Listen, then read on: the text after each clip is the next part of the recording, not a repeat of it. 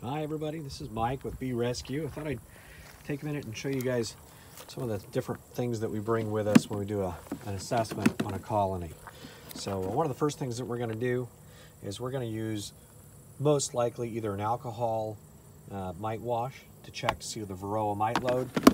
Depending on the customer's preference, we might sometimes use a sugar roll. So we use the University of Minnesota standards for that. But we also have treatment options we bring out with us.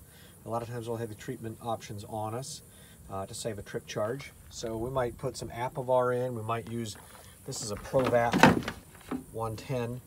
Great tool for oxalic acid sublimation. Not actual vaporization, but sublimation. I also have some non-chemical options like the Thermal Industries thermal hive treatment. Usually carry a 8-frame and a 10-frame version of that.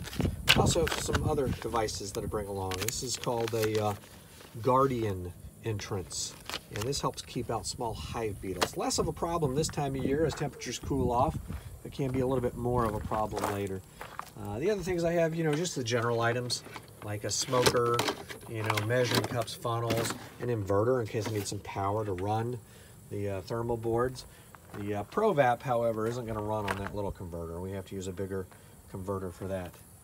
But anyway, carrying along some Swiffers, extra gloves, even an extra veil or two, some screens and things like that. Just extra stuff in case we need it to help a client. Our goal is to educate and help our customers be as successful with their bees and beekeeping as possible while we're out teaching the world about the importance of honeybees and pollinators. Anyway, so there you go. There's some of the equipment that we use at BeeResQ. Thanks.